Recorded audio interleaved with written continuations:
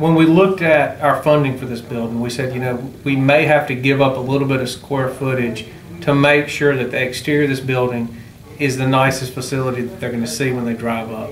You know, and you know, the students are used to coming from some nice facilities at high schools, and we want to at least be on par with that, if not exceed that. So, you know, it's just way more important to us to have a smaller space if we have to, and have it at the highest level.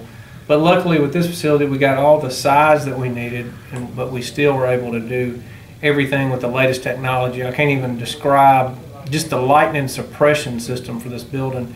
You would blow your mind, the amount of technology that goes into this. And every classroom is designed to be converted to a computer lab in the future if it needed to be, and vice versa. It's very versatile, but we understand that, you know, this building may have to support a huge online effort in the future, or it may not. So just want it to be very versatile.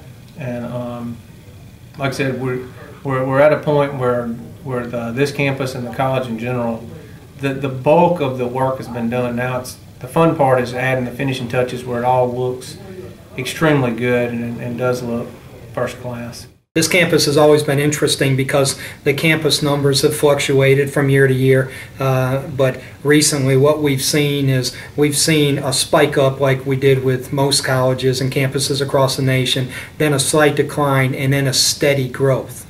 And what we're now seeing is some steady growth here again, and that was very important to us. And what it says, of course, is that the reputation of the instructors and administration and everybody, faculty, staff that works at this campus continues to evolve, and more students are coming to us from all over. As was mentioned by Dr. Haffey today, we have 52 counties represented at this campus, and I don't think a lot of people realize that 52 counties are sending students to the Grenada Center. So it does say a lot about the reputation of this center and the quality of instruction and other pieces of the environment of this center that's going on out there. Poor Grenada gave over $250,000 for this facility, and that was a lot of different people from the community that had contributed to that campaign over the years.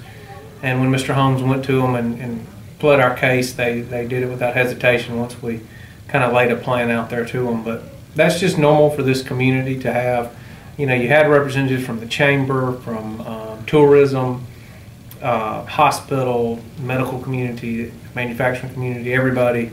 We're just a tight-knit group up here, and they use this campus so much. I mean, we said it 100,000 times through these doors, and we weren't exaggerating. It'll literally be used.